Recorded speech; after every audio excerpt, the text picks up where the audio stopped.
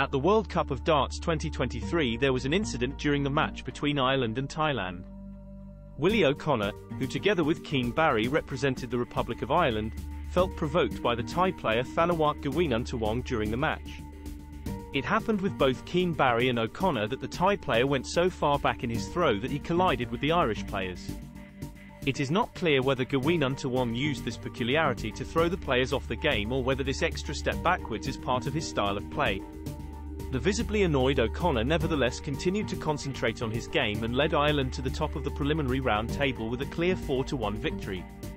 We will see if there will be any more incidents with the Thai in the next matches.